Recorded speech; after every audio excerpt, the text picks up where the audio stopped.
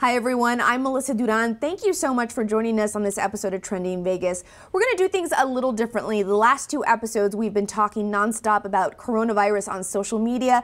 It seems to be flooding all of our platforms. I wanted to take this opportunity to talk to the experts here in Las Vegas about what we're facing and maybe what we can expect going forward as the state hopefully starts to reopen eventually when things are safe.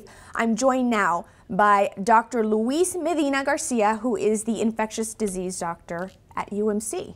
I'm one of the ID doctors there. Okay, thank you so much for joining us. You're welcome. What has this time been like for you? Whew. Well, a lot of learning. This virus is something that we've been dealing with for about the past 3 months. This virus specifically, coronavirus has belong to a large family of viruses, but they're usually not deadly. So out of the whole coronavirus family, you had 2 instances where they made people sick enough to die, in this case the 3rd instance, and a lot of the knowledge is new. So there's a large amount of information that needs to be processed, and that's probably one of the biggest challenges for me specifically, to be up to speed with all the information. And then, learning a lot about the public health aspect of it and how hospital systems work and how everybody really needs to play along to achieve the goal, which is keeping people safe. Absolutely. And one of the things that we've done and the governor has done to keep people safe is stay-at-home orders in terms of social distancing and closing non-essential businesses. How do you think social distancing has helped here in Southern Nevada? It has definitely helped. So the projections initially by the big universities that did the modeling on where we were going to be had much higher numbers of patients that became infected in Nevada and a much higher number of deaths. So luckily, we have been successful in preventing the spread of the disease, not completely, but slowing down the speed of it. And then certainly we have seen a lot less mortality than was initially predicted. But I can tell you that that is in large part because of everybody's efforts in social distancing and staying at home and doing everything they can to keep this community healthy. What do you believe society is going to look like as we go forward? I think there's a lot of unanswered questions, and we're thinking about Raider Stadium. Are we going to be able to go to football games eventually down the road? Are we going to be able to sit side by side? Are classrooms going to be able to have 25 kids in one classroom? Do you have any idea what social distancing should look like as we start to roll open? So I think the new normal cannot be predicted quite yet. And that's because opening back society as a whole will have to be done in stages, in my opinion. And that also has to be tied into our public health ability to test people, to isolate people, to keep those that are vulnerable safe. So at least in the next few months, or perhaps a year or so, people will still need to social distance. People probably will be wearing masks for some time. Until you can create the mechanisms where through a public health strategy you keep those that are presumed to be infected or highly infectious from the society at large to keep the ones that are vulnerable safe. Right. So how is that going to pan out exactly is very difficult to predict, but it should be done slowly and it should be done responsibly. It definitely is going to be interesting to see how businesses go forward in terms of teleworking or distance learning for school-aged children, and to see how that works. And that's going to be part of the future. So in the area of medicine, the large amount of practices in town and across the country have transitioned to telehealth services, including ourselves. And teaching through school has been done through web-based teaching. A large part of our workforce is doing telework. And I'm sure that's true across many industries. So that's going to be part of the future. Hopefully, we'll start getting more data that we can act on to open these things up responsibly. And by that I mean you have to take care of the vulnerable, because the vulnerable could be one of our loved ones. Right, and we don't know who the vulnerable are in this situation. Exactly. So you have the older population that is more vulnerable to severe disease, but we have seen plenty of cases in the United States of perfectly healthy young athletes that also become very sick. Right. So the responsible thing is to do it as carefully as possible with the data that is from sound science. Will we develop eventually this herd immunity and be able to go back to a new normal, but is there such a thing as a herd immunity with something like this? So at some point, we want that to happen. Vaccines hopefully will help us get there, but it's going to take a while. This is, just for the context of it, this is the fastest that a vaccine candidate has come to clinical trials, meaning testing in humans. And that's largely because they built on the scientific work they had done for the previous coronaviruses. But before you mass administer a vaccine to the population at large, you have to make sure that it is a safe vaccine, because otherwise, right, the benefit that you could get from vaccinating people will be erased by side effects. So you have to make sure that the risks are worth it.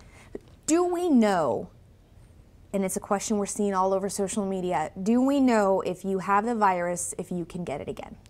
So we don't know for sure.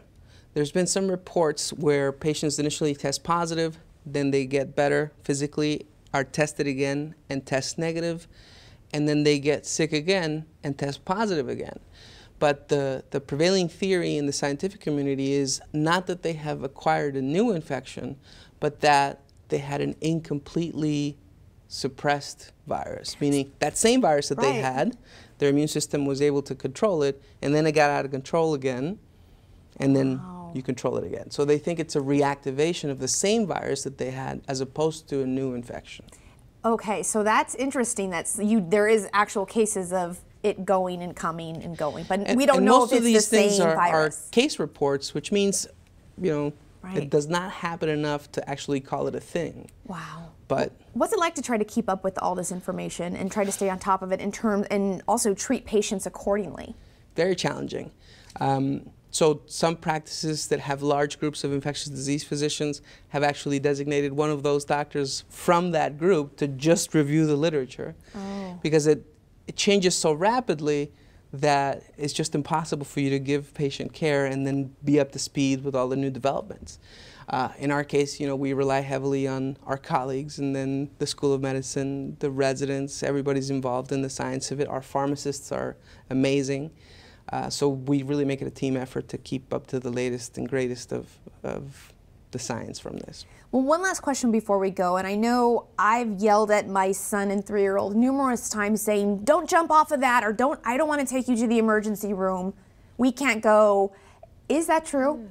I mean, what are your thoughts on that in terms of them being... So you can go. Right. If you are in an emergency, you should call 911. And we have the ability to take care of you at UMC and all the local hospitals. What we ask is that if you are feeling sick with a fever and cough and signs or symptoms of COVID, to stay at home if you can. Call your doctor's office. They can help you over the phone, talk to you about your symptoms. But if you develop shortness of breath, which is the most concerning symptom of this disease, then to go to the hospital immediately. We are not telling people to not go to the hospital, just to be reasonable, and if you don't think this is an emergency, don't go to the hospital. Right, be reasonable. But my advice on that sense is, if it makes you very worried, you should go to the hospital. Right. I guess the fear as a parent is, am I putting my child and myself in harm's way if I go into a hospital where there are COVID cases? Right, and that's a concern that everybody has. It is a concern. But if the nature of the emergency is such that it could put your life at risk, absolutely, then that's a risk that you need to take. Right, absolutely.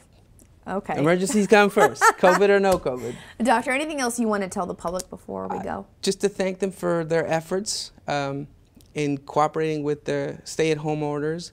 We understand that it is an impossible task for people sometimes. We understand that it is very difficult and it requires a large amount of sacrifice. But if we want our community to get back to the productive and amazing society that we are, we'll have to do our part. Okay. So thank you again. Yeah, thank you for joining us. You're welcome. All right, we'll be right back.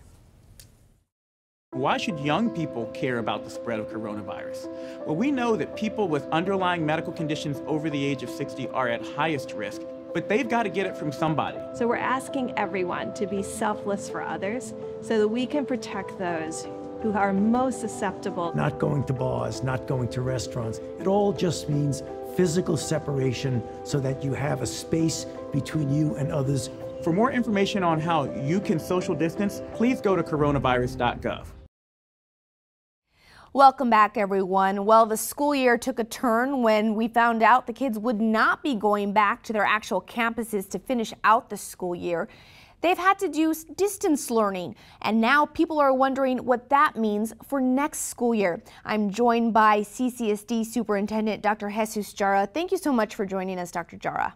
Well, thank you, Melissa, and thank you for having me. Well, first, Dr. Jara, if you could just tell us how everyone has been adjusting. This is definitely a scenario nobody was anticipating back in January or February. You're right on. I mean, first of all, our teachers have been doing a phenomenal job. Our entire staff, and just really moving from a brick and mortar face-to-face instruction, kids coming in, getting on buses, going to lunch, breakfast, to really within a week, not leaving your home. Our educators and everybody just really trying to do the best we can to provide a quality education for our students to the best way possible. And it's been challenging.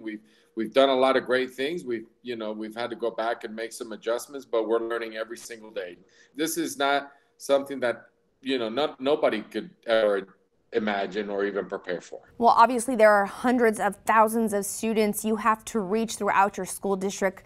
What has been the challenges you all have faced to actually reach out to students or come in contact with students during this time? We have a very diverse population, very diverse community for students, and really the challenge has been we are missing some students that we haven't been able to connect, and for some part has been updating their contact information in school. So now we're getting more into the weeds, more into the details to find kids and find our students. So last week we started deploying our wellness checks to make sure that our social workers and our staff was going out to check in individually, face to face, to try to make contact with our students. But then also the piece that's been really the biggest challenge that we continue to talk about. And yesterday we were part of the Council of Great City Schools that released, a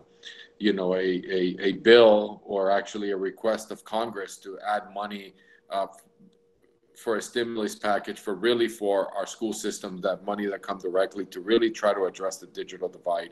$172 billion request for urban schools across America for the digital divide, for technology, for us to be able to get, instructional online services for our students. And we can go ahead and talk about that. You guys have been able to give out some Chromebooks to students. How many have you guys been able to give out? We had about 200,000 devices. We have about 80,000 devices as is the last number that we've been able to deploy. And our goal is to get to over 100,000 within the next week. And who does that go out to first? High schoolers first? So we started with our seniors, then we went down into our high schools, then rolled down into our middle schools. And then, a couple of weeks ago, we started with our elementary schools as well. So our schools, again, coming in, pitching in, doing a great job to make sure that our children have the technology available at home. And does this include Wi-Fi access? What about the students that do not have that kind of Wi-Fi access? We've been in contact and in communication with Cox Communication and some of the other internet providers that we're trying to make sure that, you're right, because it doesn't do us any good by just giving the student a device without Wi-Fi connectivity. So One of the things that we are partnering, and Cox has been a great partner in opening up Wi-Fi connectivity for our families. We're continuing to do that, and I know a lot of the other ones have had the partnership where it's a 2 month free, and then it goes into $9.95 a month moving forward, a Connect and Compete program. So we have a variety of programs that we've been able to share with our partners, and then also with our families. I know a lot of people, especially parents, wondering what the next school year is going to look like. I know you probably don't even have some of the answers yourself, but from what you know right now, what will next school year look like? As I mentioned to the Board of Trustees at our last board meeting. We put together a working group. We're finalizing the members of our working group here locally. Obviously, our transportation, our facilities, also our teachers are going to be included, our support professionals as well, our building principals, because ideas were all coming all over the place. So I wanted to bring in a group to say, what is instruction going to look like for our children, whether we come back to school face to face, is it stagger time, how do we do lunch, how do we do passing, so all of these different criteria and all these different guidelines that we have to take into account. Do we move seats 6 feet away from one another, but then how do we pass when the bell rings? Is it going to be a little bit, obviously going to be different for high school than it is for middle schools and for elementary school. So a variety of ways that we're looking at now, and also take into account, we're also thinking, one of the things that I've had some thoughts of, there's some families that may just really enjoy this distance learning education. So do they stay with this process and really move into, pushing the district to think differently? Superintendent, I don't know if the correct word is an eye-opener, but I would assume that the district has learned a lot through this process about what it takes to distance learn. Is there going to be some sort of backup plan or requirement of teachers to have distance learning planning in case something like this were to happen again? One of the things that we're looking at, obviously, and we've been in constant conversation since day one with our teachers union, with CCEA, great partners that we've been working with them, because it may just not be just a pandemic. It may just be this is really the way of the world. How do we think differently? One of the things that we need to make sure that we do for our teachers is that how do we provide them with support to provide online learning for our kids? So, which is one of the things that we're preparing, and we're going to start releasing some professional learning, working with our teachers union to make sure that we provide them with the resources and the tools that they need in order to provide instruction virtually, online, blended. We have to be ready to respond, whether it's another pandemic, whether it's what happens in the fall. So right. We're putting all these plans in place to be ready to go either way. Not only to open up the school year, but then also to be ready to respond in the fall or other ways. So often in times like these, everyone's budgets take a huge hit. Do we know where the school district's budget is going to be, a shortfall number? Are you guys going to have to lay off any teachers or maybe not fill some positions that needed to be filled? Right now, one of the things that we're looking at is obviously the budget for this fiscal year. We submitted some potential return, because obviously state grants and different things, that money we didn't spend. So that really helped a little bit. One of the things that we're looking, the state superintendent for public instruction mentioned to all superintendents that the first week of May, we will have a better picture on the budget. So we're waiting on that. But then we're also making plans on our end to try to speculate, but we're going to wait until the state provides the numbers, and then we can move into a direction as to see what the final decision is from the state leaders, but then also looking and counting on what the federal stimulus money that's coming in for not only education, but for jobs and different opportunities here for us to be able to really balance our budget. Well, this has obviously been a learning curve for parents out there and students. I know that I've taken on the role as kindergarten teacher, something I was not prepared for. But what does the mindset of parents and students need to be? Some people maybe consider this a nice little break, but distance learning could really possibly be part of our future. So what does the mindset of everyone need to be as we go into next school year? One of the things that I'll tell you for our parents, I said, be patient. We didn't get everything right, but I'm going to tell you, we tried. Every decision we made was in the best interest of our students. Communicate with our families. If you haven't heard from us, please, please, please contact us and let us know where you are. One of the things that really keeps me up at night is some of the students that we haven't been able to reach. So please do that and let us know where you are. We're really concerned. One of the things that our teachers are working so hard to really move into a new way of education. So be understanding and flexible. We're doing the best we can, and be a great partner as they normally are. Anything else you'd like to add, Dr. Jara? No, that was it. Thank you so much, Melissa. Thank you so much, Superintendent Jara. And when we come back, we're going to take a closer look at a local business that is bringing some amazing recipes straight into your kitchen. That's coming up. Stay with us. New York is the canary in the coal mine. What happens to New York is going to wind up happening in your city and in your community. We are going to fight every way we can to save every life that we can. We are all first responders. Your actions can either save or endanger a life. Job one has to be save lives. That has to be the priority. Welcome back, everyone. While businesses around Las Vegas have had to find creative ways to possibly stay open and still engage their customer base, one place, or one website, I should say, secretburger.com, has done just that and found innovative ways to keep customers coming in and keeping their chefs connected to their customer base. I'm joined by the founder of Secret Burger, Jolene Medina. Thank you so much for joining us, Jolene. Thank you for having me. So tell me a little bit about Secret Burger and the background to this business. Well, Secret Burger is all online, so it's secretburger.com, and the site was designed for chefs to be really creative. So consumers go there to discover and reserve unique culinary experiences and off-the-menu dishes before they sell out.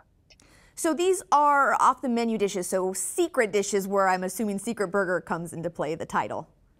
That's right. It's more about the secret than the burger. So it can literally be anything. But really, we push the chefs to do something that they've never served before. So that's where it gets very exclusive and kind of creates that FOMO for guests. So you create this secret menu, so to speak. The consumer purchases a ticket for that one day. Mm-hmm. They go in, they get to experience this secret menu item. But also, it really helps the business in general for those who are participating, because the consumer is introduced to so many other things on the menu. Absolutely. They've got a personal connection already with the chef before they come in, because they're getting a dish that's unique and there's usually a story behind it. And then, yeah, we're driving the restaurants, prepaid covers to come into the restaurant to experience this dish. And then the majority will, order a glass of wine or an appetizer, or even bring a friend. Even though that friend may not be able to enjoy that dish, they can come in with a large group as well. So the additional spend has been very beneficial for the restaurants. Before COVID-19 became an issue in our community, did you see, or did the chefs you work with see a lot of repeat customers thanks to their introduction from secretburger.com? Absolutely. Absolutely. We got a lot of testimonials from the restaurants that they did see a lot of the repeat business. So tell me a little bit about what has had to shift now that we are in the middle of this pandemic. We knew that our platform could help chefs with anything that they wanted to sell as a pre-order, which works out really great for the chef because it removes that risk. The chef knows exactly what they have to purchase and prepare in advance. And so chatting with a lot of the chefs in town, and Nina Manchas specifically from Forte Tapas, she came to me and she said, hey, all the chefs are getting online, they're doing these virtual classes, but I really want to do this, but I'd also like to provide a cooking kit so that the people at home can prepare the meal with me. Can you help me? Can we facilitate this? And I was like, absolutely, this sounds amazing. I'm going to buy your first ticket. So it was a brilliant idea. I mean, it was a way for restaurants who are still open, doing delivery, to put together a cooking kit of ingredients they're already prepping, they already have in-house, and to pre-sell those, driving them, customers, but then the customer picks up the kit at the restaurant, and then they tune in either that same day or the next day to social media and actually prepare the dish with the chef. It's been a huge hit. It allows the chef to engage with their fans, create new customers, drive them business, and know exactly what they have to purchase and prepare, so there's no waste involved for the chef. I mean, and you have some great chefs in Southern Nevada that are participating. Can you name some of the restaurants and chefs that are part of your program? Absolutely. So this is Nina Mancheth from Forte. This will be her 6th week doing this. We also have James Trees from Esther's Kitchen. His sold out really quickly. That is this Wednesday. Dan Cromer from Other Mama is doing a sashimi and ceviche class. That's Friday. Saturday, Vincent Rotolo from Good Pie. You get to make a stromboli with him. On Sunday, we've got a doubleheader. We have Bryce Krausman from DW Bistro, and he's going to do his chicken flautas. That is one of his staple dishes at DW. And then Nina Manchev is also going to do another one at 3 o'clock. She's going to do stuffed peppers. And then Tuesday, we've got a virtual wine tasting with garages from downtown. And so most of these guys are going to be doing them every week because they have the time to do the videos right now. So what's been the feedback from those who are purchasing tickets right now and taking the items home to follow along with the chef? I know that I have several coworkers who do this and they just rave about it. They love it. They think it's so much fun. They still feel connected to a community.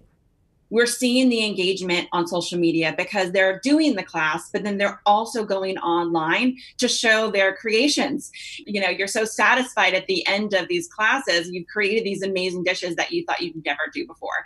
So that social media engagement is also really helping out the restaurants, but it's been very positive. Everyone loves it. And I get a lot of thank you notes every day for being able to facilitate this, for the community. So just the logistics of things, how much does a ticket cost? Does it depend on the restaurant? And how far in advance should people be looking to purchase? Most of the tickets will go live almost a week before the event. Some are only 4 or 5 days right now, so they're going up rather quickly. And we've had everything from $15 to $55, depending on the kit. Some kits are individual, some are for 2, some are adding a complete meal. So like for Esther's Kitchen this week, you're making the pasta with James, but he also included in bread service and a salad and dessert. So when you're finished making the pasta, you've got this full meal. And then a lot of the chefs are also doing add-ons. So right now, just to help increase their sales and to get you more product there, you can add on meatballs, or you can add on a bottle of wine, or you can add on a cocktail kit or mixers. So we're seeing a lot of people not just buy the kits, but also buy these extra add-ons. Okay, well, such a great idea. I'm excited to try it. Where should people go if they want more information? Go to secretburger.com. They're all listed on the front page under Las Vegas. Thank you so much, and good luck to you and to all the chefs and restaurants participating with you guys. Thank you guys so much for spreading the word. We really appreciate it. And thank you for watching at home. Remember, you can get in on the conversation. Just follow us at City of Las Vegas using the hashtag TrendingVegas. We'll see you next time. Stay safe, everyone.